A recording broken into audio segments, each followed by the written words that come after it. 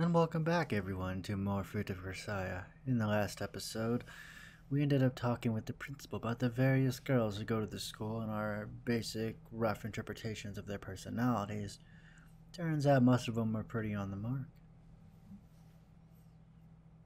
And with that, let's continue on. In the field, interpersonal relationships resemble the interlocking of pieces in a puzzle. In order to form a coherent, larger picture, the players fix every piece into its place. I move according to their instructions, take the position they designate for me, and carry out the tasks they assign to me. In many cases, the players prepare a number of spare pieces as insurance against the unexpected. The pieces in question realize that they're expendable, and are prepared for the possibility that they may be used as sacrifices. I always hated watching as people were sent to their deaths, but I also understood the rules of the game we were playing.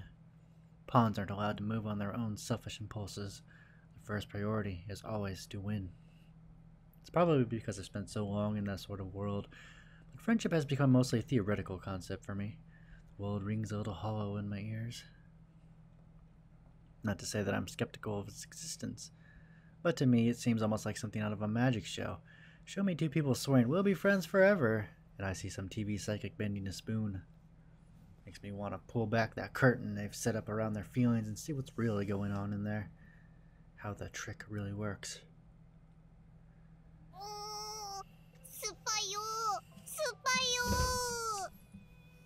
As usual, Michiru is gulping down that bitter soft drink to maintain her vitamin C intake. If she's that determined to keep up this absurd daily dose, wouldn't taking supplements be more efficient? There are pills that contain daily supplies of a wide range of vitamins. The idea would be to get everything you need from your meals, but that would involve eating buckets of vegetables daily, which is easy to keep up. It's not a great idea to become completely dependent on pills for your nutrients, but I don't think there's any problem with using them to complement your diet. Incidentally, Michiru,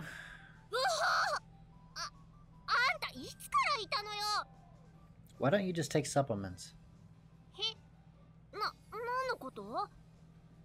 If you want to keep up your regular vitamin C intake, but don't like sour things, wouldn't it be easier just to take a multivitamin tablet? Okay, cut the maggot. I'm asking you a question. Why do you torture yourself by drinking this stuff when there's an alternative?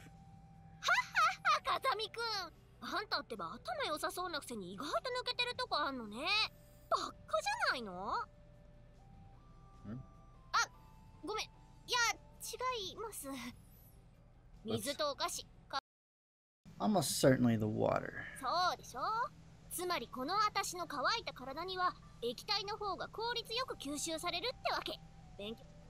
You saying that your body is composed of dry sand?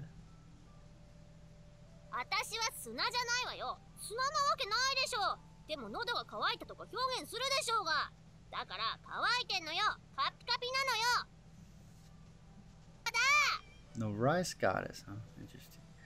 I get the feeling you'd end up in an infinite loop if I let you keep going here.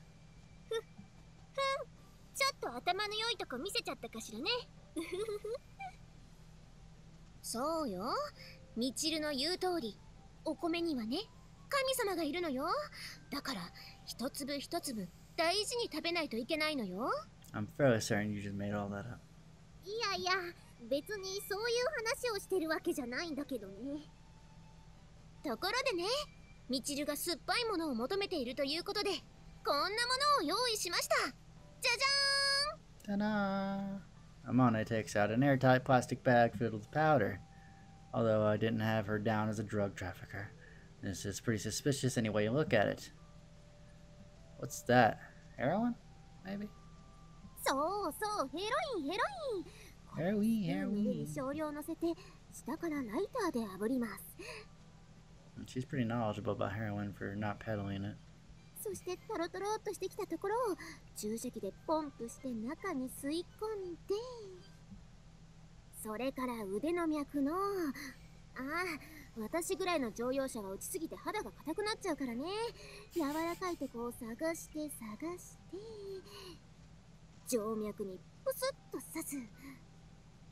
それで一旦血液を吸い込んで注射器の中でヘロインと混ぜてから体内に押し込む。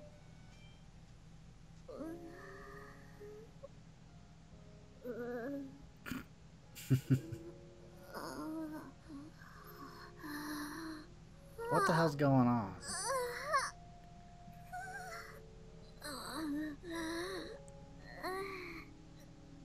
私が神だ。 This game got weird. That's saying something for this game.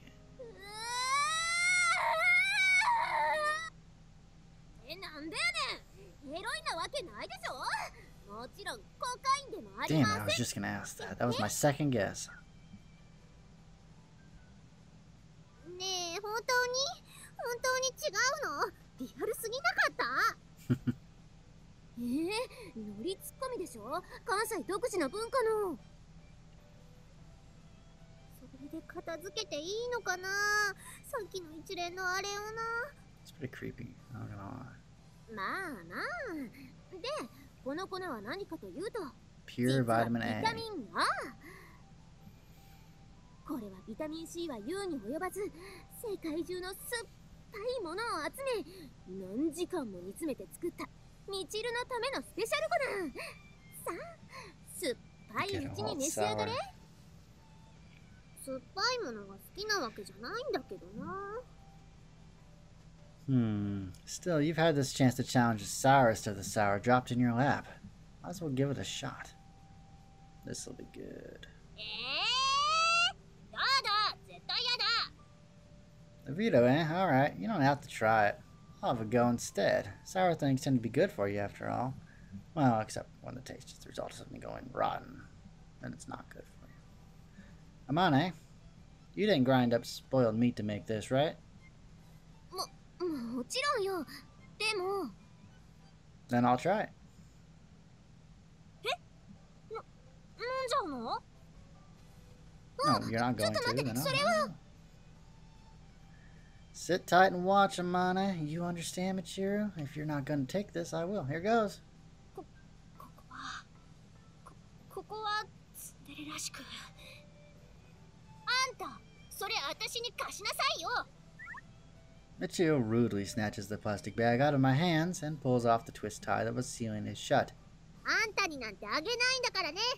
これ This is は my A. 私の Try too hard to play the tsundere, and you'll end up as nothing more than a predictable contrarian. Michiru pours the stuff from the bag into her mouth, gulping it all down as though it were antacid powder. Oh, she's gonna regret this. 逃げ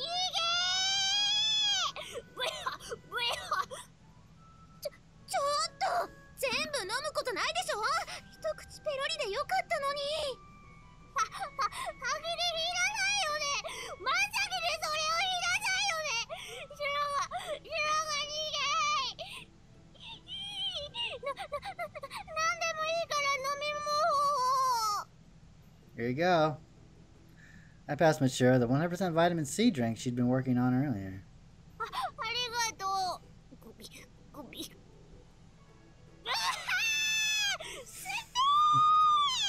何よこれ。 You need to specify in more detail next time.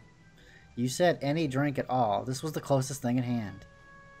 確かにそう言ったけど、わかるでしょ。どうしてそんなとこだけ急に気が利かないのよ。バカじゃないの。なんでもいいから他に飲み物を。じゃあこっちを。ありがとう。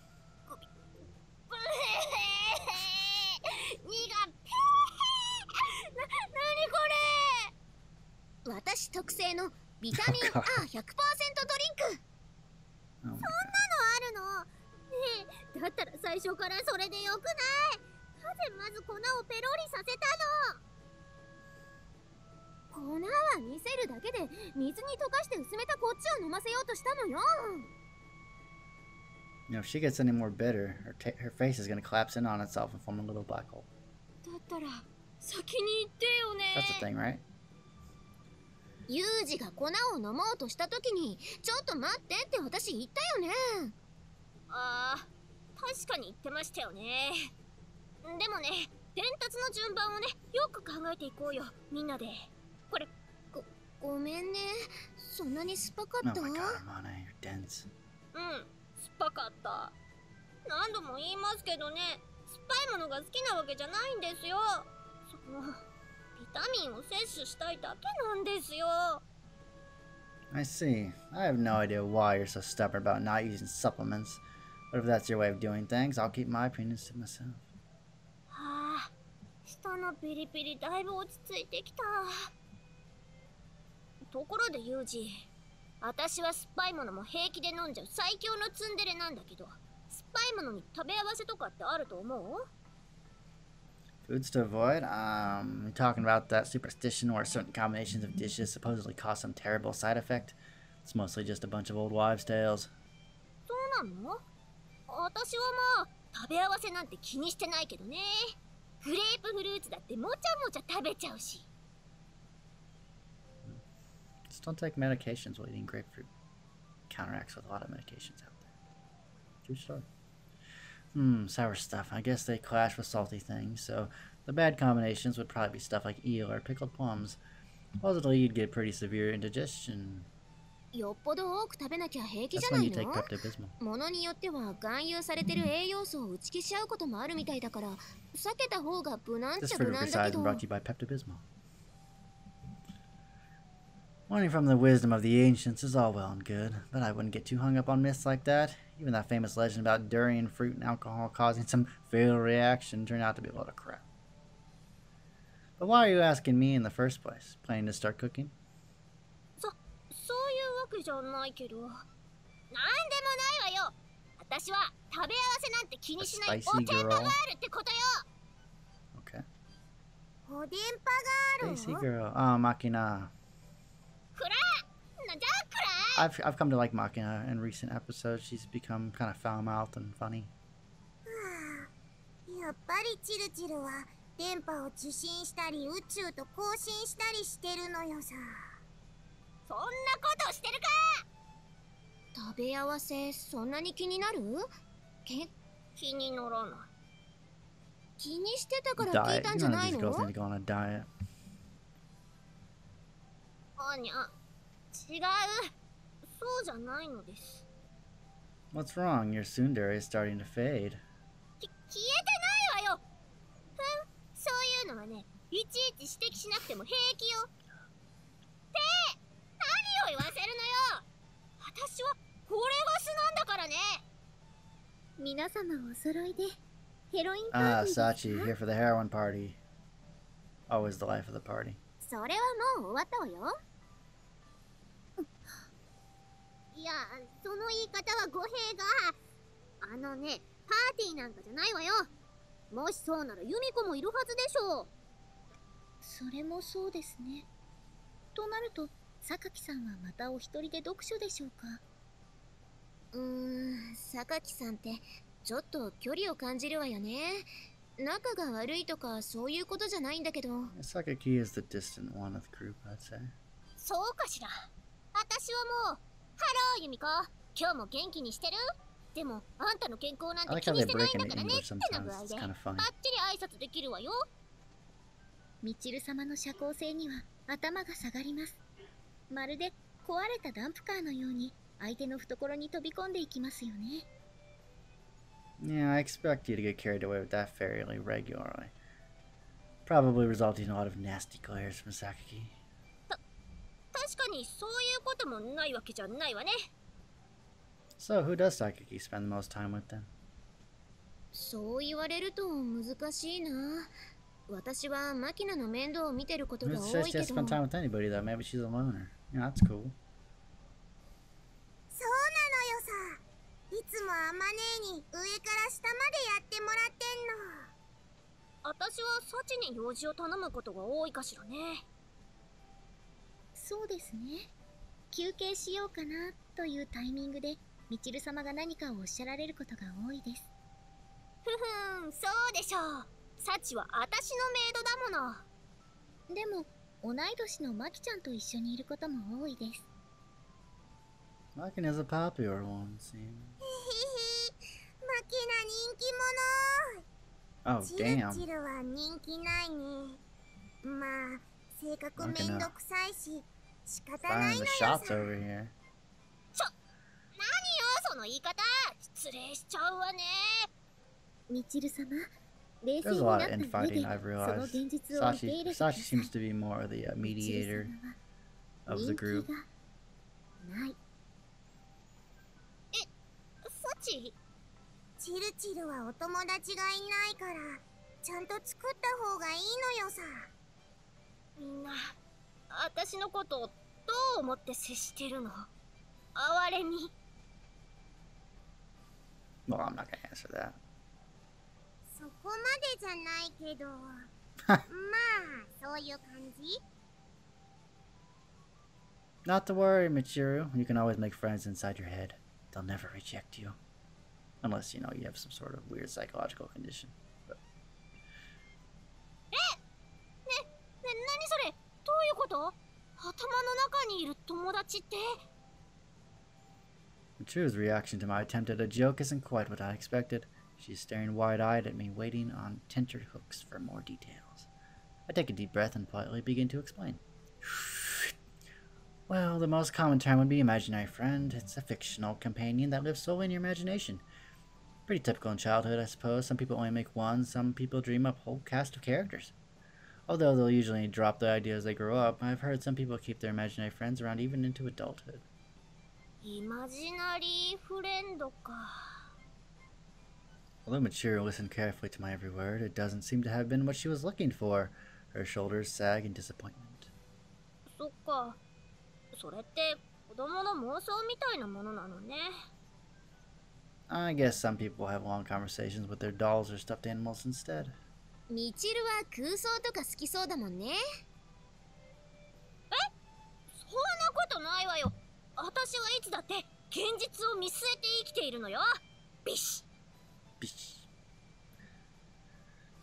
That a fact. So what's reality the way you see it? 私にとっての現実？急に難しいこと言うのね。ちょっと待ちなさいよ。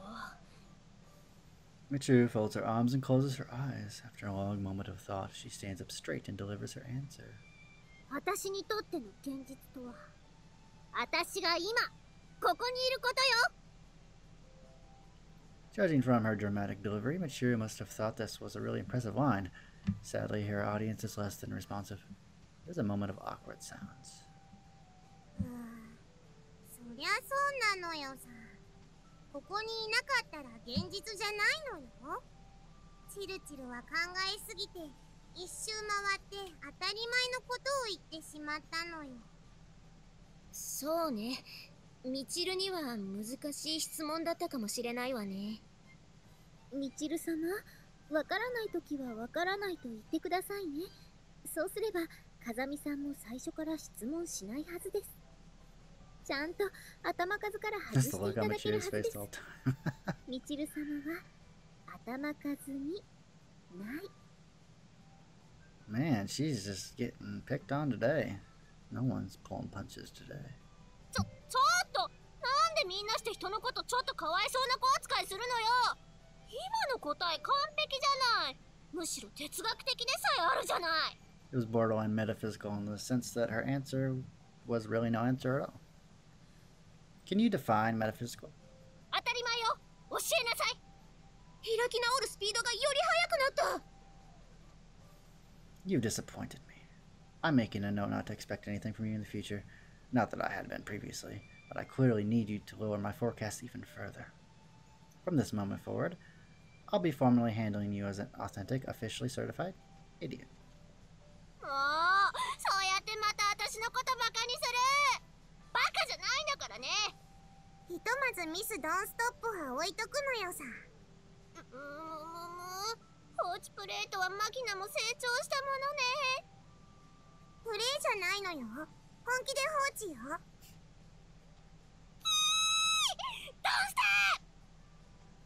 Don't star. Okay. では話を変えてユージ、君のお友達ってあんまり想像できないけど、子供の頃とかはどうだったの？ That's opening up a bag of worms I don't want to get into right now. As a kid, my friends, The word brings to mind a young girl I met under some very unusual circumstances. Our relationship was basically about helping each other stay alive, but I guess you could have called it a sort of friendship. Then again, after a while, she disappeared from that place, and I was left to find for myself again. Tricky question. I'm not the most socially gifted person around. そう？多少気難しいとこもあるけど、ちゃんとしてるじゃない。これからどんな友達が欲しいとかないの？ I'm drawing a blank on the concept of friends, so I decided to mentally substitute the term buddies. I think I can provide more concrete answers about the teammates I've known on the field.